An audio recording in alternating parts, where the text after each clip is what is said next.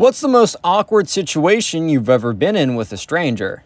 Was adopted at birth. Learned who my birth family was in early 30s. Had met a sister but no one else yet. Sister tells me grandpa is being taken off life support and wants to talk to me before he dies. Traveled to hospital several hours away. Met mom in hospital lobby for the first time ever.